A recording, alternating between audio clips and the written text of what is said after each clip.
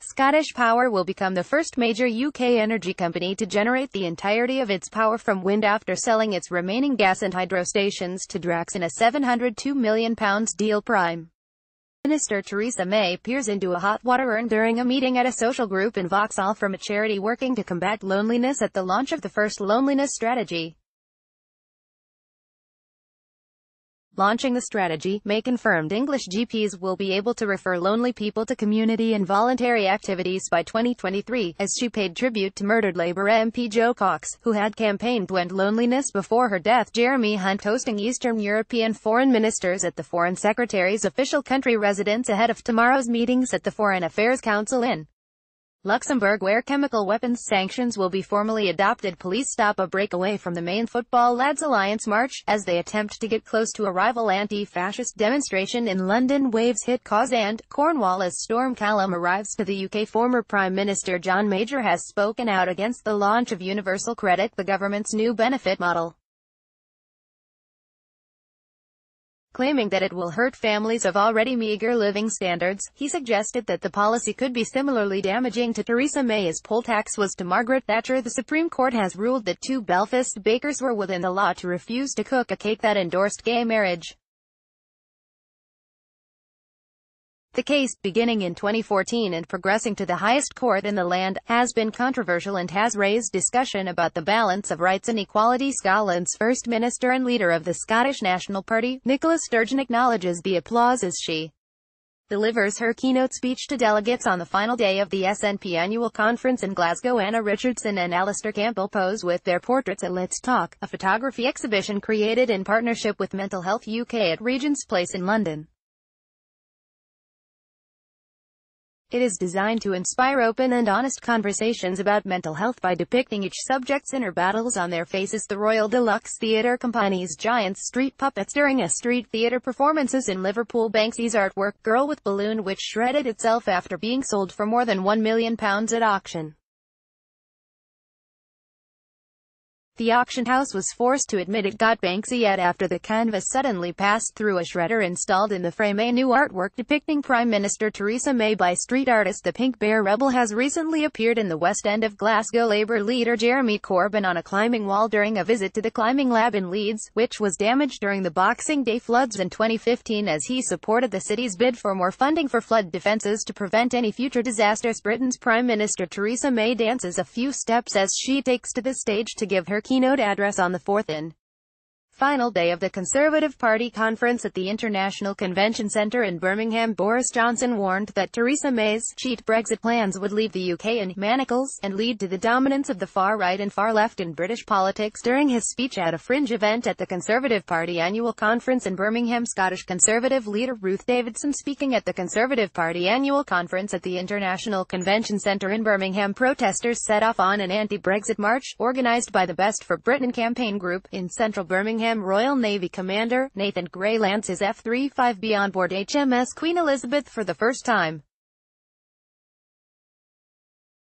Two F-35B Lightning II fighter jets have successfully landed on board HMS Queen Elizabeth for the first time, laying the foundations for the next 50 years of fixed-wing aviation in support of the UK's carrier strike capability. Royal Navy Commander Nathan Gray, 41, made history by being the first to land on, carefully maneuvering his stealth jet onto the thermal-coated deck. He was followed by squadron leader Andy Edgell, RAF, both of whom are test pilots, operating with the Integrated Test Force (ITF) based at Naval Air Station Patuxent River, Maryland. Shortly afterwards, once a deck inspection has been conducted and the all-clear given, CDR Gray became the first pilot to take off using the ship's ski ramp. Head teachers from across England and Wales hold signs in Parliament Square, London, as they prepare to march on Downing Street to demand extra money for schools. Former leader of the English Defence League Tommy Robinson, C., arrives at the Old Bailey Courthouse in London, Britain, the 27th of September 2018.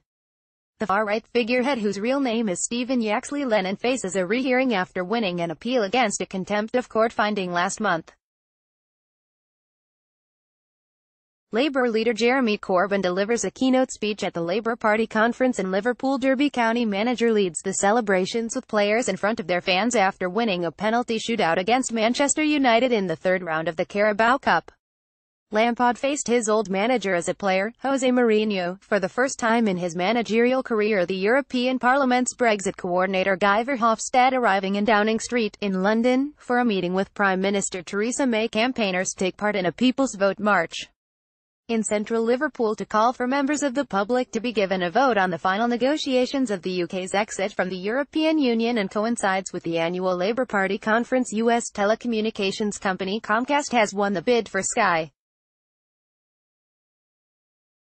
Already owning 39% of shares in Sky, Rupert Murdoch's Fox was looking to take full control, but has been outbid by Comcast at £30 billion. The Prime Minister responded with ire to the EU's rejection of her Chequers deal, stating that it is unacceptable at this stage for them to reject the deal outright without offering an alternative, and that the UK expects to be treated with respect. Chris Evans' wife Natasha Shishmanian has given birth to twins, a boy and girl affectionately nicknamed Ping and Pong. Throughout the pregnancy, Storm Ali hit the British Isles, bringing winds of up to 100 miles per hour.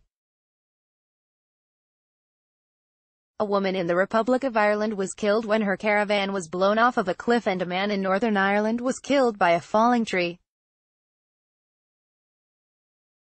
Pictured as a bus that was carrying students of Dundee University that was hit by a falling tree in Fife. Car manufacturer BMW announced that its Mini factory in the UK would close for its annual summer maintenance several weeks earlier planned, starting on April 1, 2019, to avoid any disruption in case of a no-deal Brexit. It's either my deal or no deal, the Prime Minister has said to the BBC's Nick Robinson in an interview on Panorama. Mrs. May also claims to be irritated by the constant speculation over her leadership, stating, "This debate is not about my future. This debate is about the future of the people of the UK and the future of the United Kingdom." Mayor of London Sadiq Khan announced his support for a second Brexit referendum. In The Observer, the mayor writes, "After careful consideration, I've decided the people must get a final say. This means a public vote on any deal or a vote on a no deal, alongside the option of staying in the EU." The Liberal Democrats' party conference began in Brighton. In his conference speech, leader Vince Cable is expected to elaborate on his plans for a movement for moderates. An early Banksy mural has been accidentally painted over during renovations. The mural has been on the shop front on Park Row in the artist's hometown of Bristol since the 1990s. Suspects in the Skripal poisoning case Alexander Petrov and Ruslan Boshirov today claimed in an interview with Russian state broadcaster RT that they were visiting Salisbury as tourists, stating it's famous for its 123-meter spire. It's famous for its clock. It's one of the oldest working clocks in the world. Tottenham Hotspur and French national goalkeeper Hugo Lloris leaves Westminster Magistrates Court after pleading guilty to drink driving. The footballer is accused of being over twice the legal alcohol limit when he was stopped by police on August 24. David Suchet recites from Amadeus during a service of Thanksgiving to celebrate the life and work of Sir Peter Hall.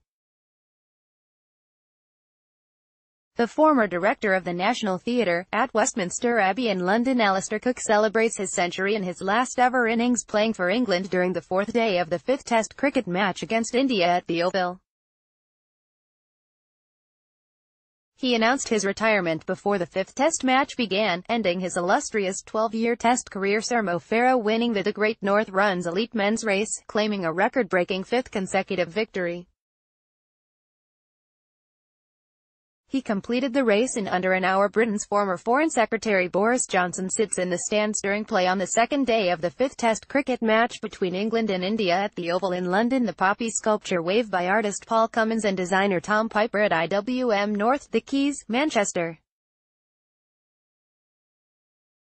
This is the final presentation of Wave as part of a 4-year UK-wide tour, and the sculpture will be on site until the 25th of November. The aftermath of a house fire, which broke out in the early hours of the morning, where a woman died in Centurion Square, southeast London. Counter-terrorism. Police have released images of the two suspects in connection with the Salisbury attack in March. The suspects Ruslan Boshirov and Alexander Petrov are Russian nationals, and approximately 40 years old. They traveled on a Russian passport, and it is likely that they were traveling under aliases and that these are not their real names. The CPS has issued European arrest warrants for the extradition in connection with the Novichok poisoning attack on Sergei Skripal. Pro-Labour Party leader Jeremy Corbyn. Protesters demonstrate outside the Labour Party headquarters in London. Labour's NEC National Executive Committee is expected to approve the international definition of anti-Semitism into Labour's Code of Conduct. Chris Evans surrounded by media as he leaves the Radio 2 studio in London after he announced he is quitting his breakfast show, which he has presented since 2010. Former Labour Prime Minister Gordon Brown speaks during the Jewish Labour Movement Conference. An inflatable caricature balloon of Mayor of London, Sadiq Khan, floats near Parliament Square in London. Organizer Yanni Brewer raised more than £58,000 $75,000 through the crowdfunder website for the 29-foot (8.8-meter) blimp as part of a campaign to oust Khan from his post. Khan angered some people in the British capital and elsewhere last month when he allowed a balloon caricaturing Donald Trump as an angry baby to float above the city while the U.S. president was in England. A can of Coca-Cola next to a cup of Costa Coffee, as Whitbread has struck a deal to sell the Costa Coffee chain to Coca-Cola for £3.9 billion. Frank Field MP in Westminster, London, after resigning from the Labour Party over the anti-Semitism crisis.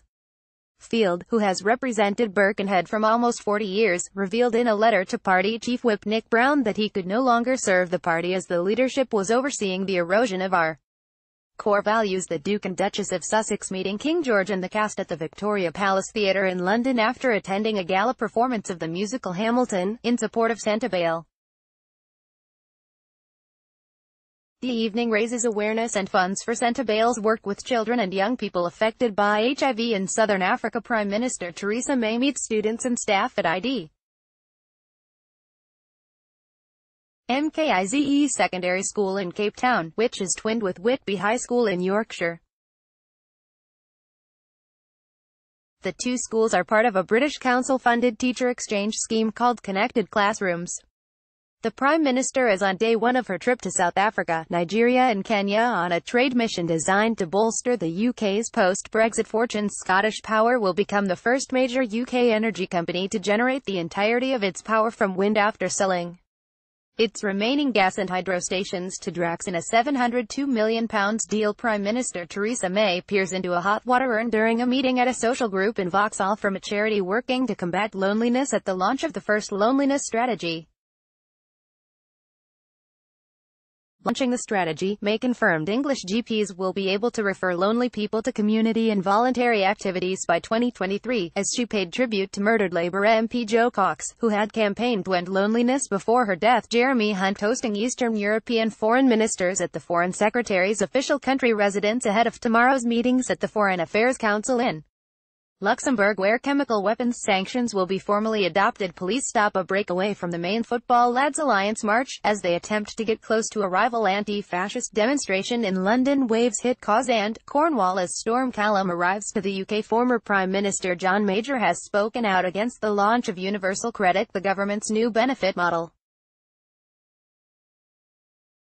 claiming that it will hurt families of already meager living standards. He suggested that the policy could be similarly damaging to Theresa May as poll tax was to Margaret Thatcher. The Supreme Court has ruled that two Belfast bakers were within the law to refuse to cook a cake that endorsed gay marriage.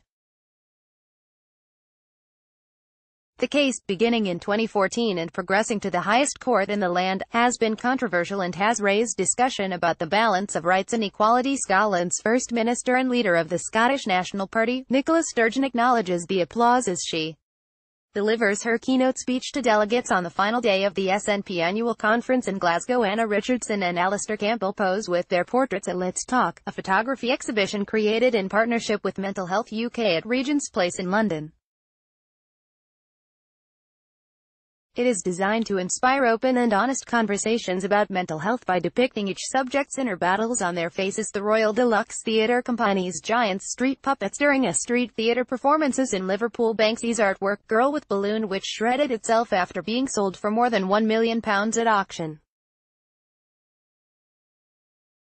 The auction house was forced to admit it got Banksy yet after the canvas suddenly passed through a shredder installed in the frame. A new artwork depicting Prime Minister Theresa May by street artist the Pink Bear Rebel has recently appeared in the West End of Glasgow. Labour leader Jeremy Corbyn on a climbing wall during a visit to the climbing lab in Leeds, which was damaged during the Boxing Day floods in 2015 as he supported the city's bid for more funding for flood defences to prevent any future disasters. Britain's Prime Minister Theresa May dances a few steps as she takes to the stage to give her keynote address on the fourth and final day of the Conservative Party conference at the International Convention Centre in Birmingham. Boris Johnson warned that Theresa May's cheat Brexit plans would leave the UK in manacles and lead to the dominance of the far right and far left in British politics during his speech at a fringe event at the Conservative Party annual conference in Birmingham. Scottish Conservative leader Ruth Davidson speaking at the Conservative Party annual conference at the International Convention Centre in Birmingham. Protesters set off on an anti-Brexit march, organised by the Best for Britain campaign group, in central Birmingham. Royal Navy Commander Nathan Gray lands his F-35B on board HMS Queen Elizabeth for the first time. Two F-35B Lightning II fighter jets have successfully landed on board HMS Queen Elizabeth for the first time, laying the foundations for the next 50 years of fixed-wing aviation in support of the UK's carrier strike capability. Royal Navy Commander Nathan Gray, 41, made history by being the first to land on, carefully maneuvering his stealth jet onto the thermal-coated deck. He was followed by squadron leader Andy Edgell, RAF, both of whom are test pilots, operating with the Integrated Test Force (ITF) based at Naval Air Station Patuxent River, Maryland. Shortly afterwards, once a deck inspection has been conducted and the all-clear given, CDR Gray became the first pilot to take off using the ship's ski ramp. Head teachers from across England and Wales hold signs in Parliament Square, London, as they prepare to march on Downing Street to demand extra money for schools. Former leader of the English Defence League Tommy Robinson, C., arrives at the Old Bailey Courthouse in London, Britain, the 27th of September 2018. The far-right figurehead, whose real name is Stephen Yaxley Lennon, faces a rehearing after winning an appeal against a contempt of court finding last month. Labour leader Jeremy Corbyn delivers a keynote speech at the Labour Party conference in Liverpool. Derby County manager leads the celebrations with players in front of their fans after winning a penalty shootout against Manchester United in the third round of the Carabao Cup. Lampard faced his old manager as a player, Jose Mourinho, for the first time in his managerial career. The European Parliament's Brexit coordinator Guy Verhofstadt arriving in Downing Street, in London, for a meeting with Prime Minister Theresa May. Campaigners take part in a People's Vote march in central Liverpool to call for members of the public to be given a vote on the final negotiations of the UK's exit from the European Union, and coincides with the annual Labour Party conference. US telecommunications company Comcast has won the bid for Sky, already owning 39% of shares in Sky. Rupert Murdoch's Fox was looking to take full control, but has been outbid by Comcast at £30 billion. The Prime Minister responded with ire to the EU's rejection of her Chequers deal, stating that it is unacceptable at this stage for them to reject a deal outright without offering an alternative, and that the UK expects to be treated with respect. Chris Evans' wife Natasha Shishmanian has given birth to twins, a boy and girl affectionately nicknamed Ping and Pong. Throughout the pregnancy, Storm Ali hit the British Isles, bringing winds of up to 100 miles per hour. A woman in the Republic of Ireland was killed when her caravan was blown off of a cliff, and a man in Northern Ireland was killed by a falling tree. Pictured as a bus that was carrying students of Dundee University that was hit by a falling tree in Fife. Car manufacturer BMW announced that its Mini factory in the UK would close for its annual summer maintenance several weeks earlier planned, starting on April 1, 2019, to avoid any disruption in case of a no-deal Brexit. It's either my deal or no deal, the Prime Minister has said to the BBC's Nick Robinson in an interview on Panorama. Mrs. May also claims to be irritated by the constant speculation over her leadership, stating, "This debate is not about my future. This debate is about the future of the people of the UK and the future of the United Kingdom." Mayor of London Sadiq Khan announced his support for a second Brexit referendum. In The Observer, the mayor writes, "After careful consideration, I've decided the people must get a final say. This means a public vote on any deal or a vote on a no deal, alongside the option of staying in the EU. The Liberal Democrats Party conference began in Brighton. In his conference speech, leader Vince Cable is expected to elaborate on his plans for a movement for moderates. An early Banksy mural has been accidentally painted over during renovations.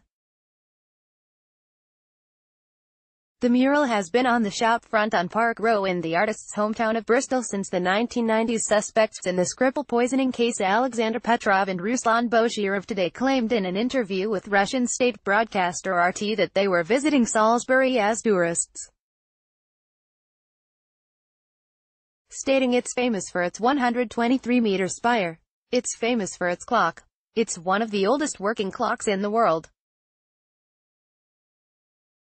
Tottenham Hotspur and French national goalkeeper Hugo Lloris leaves Westminster Magistrates Court after pleading guilty to drink driving. The footballer is accused of being over twice the legal alcohol limit when he was stopped by police on August 24. David Suchet recites from Amadeus during a service of thanksgiving to celebrate the life and work of Sir Peter Hall. The former director of the National Theatre, at Westminster Abbey in London, Alistair Cook, celebrates his century in his last-ever innings playing for England during the fourth day of the fifth Test cricket match against India at the Oval. He announced his retirement before the fifth Test match began, ending his illustrious 12-year Test career. Sir Mo Farah winning the Great North Run's elite men's race, claiming a record-breaking fifth consecutive victory. He completed the race in under an hour. Britain's former Foreign Secretary Boris Johnson sits in the stands during play on the second day of the fifth Test cricket match between England and India at the Oval in London. The poppy sculpture wave by artist Paul Cummins and designer Tom Piper at IWM North, The Quays, Manchester. This is the final presentation of Wave as part of a 4-year UK-wide tour, and the sculpture will be on site until the 25th of November. The aftermath of a house fire, which broke out in the early hours of the morning, where a woman died in Centurion Square, southeast London. Counter-terrorism. Police have released images of the two suspects in connection with the Salisbury attack in March. The suspects, Ruslan Boshirov and Alexander Petrov, are Russian nationals, and approximately 40 years old. They traveled on a Russian passport, and it is likely that they were traveling under aliases and that these are not their real names. The CPS has issued European arrest warrants for the extradition in connection with the Novichok poisoning attack on Sergei Skripal. Pro-Labour Party leader Jeremy Corbyn. Protesters demonstrate outside the Labour Party headquarters in London. Labour's NEC, National Executive Committee, is expected to approve the international definition of anti-Semitism into Labour's Code of Conduct. Chris Evans surrounded by media as he leaves the Radio 2 studio in London after he announced he is quitting his breakfast show, which he has presented since 2010. Former Labour Prime Minister Gordon Brown speaks during the Jewish Labour Movement Conference. An inflatable caricature balloon of Mayor of London, Sadiq Khan, floats near Parliament Square in London. Organizer Yanni Brewer raised more than £58,000 $75,000 through the crowdfunder website for the 29-foot (8.8-meter) blimp as part of a campaign to oust Khan from his post. Khan angered some people in the British capital and elsewhere last month when he allowed a balloon caricaturing Donald Trump as an angry baby to float above the city while the U.S. president was in England. A can of Coca-Cola next to a cup of Costa Coffee, as Whitbread has struck a deal to sell the Costa Coffee chain to Coca-Cola for £3.9 billion. Frank Field MP in Westminster, London, after resigning from the Labour Party over the anti-Semitism crisis. Field, who has represented Birkenhead for almost 40 years, revealed in a letter to party chief whip Nick Brown that he could no longer serve the party as the leadership was overseeing the erosion of our core values. The Duke and Duchess of Sussex meeting King George and the cast at the Victoria Palace Theatre in London after attending a gala performance of the musical Hamilton, in support of Santa Bale. The evening raises awareness and funds for Santa Bale's work with children and young people affected by HIV in Southern Africa. Prime Minister Theresa May meets students and staff at ID. MKIZE Secondary School in Cape Town, which is twinned with Whitby High School in Yorkshire. The two schools are part of a British Council-funded teacher exchange scheme called Connected Classrooms. The Prime Minister is on day one of her trip to South Africa, Nigeria and Kenya on a trade mission designed to bolster the UK's post-Brexit fortunes.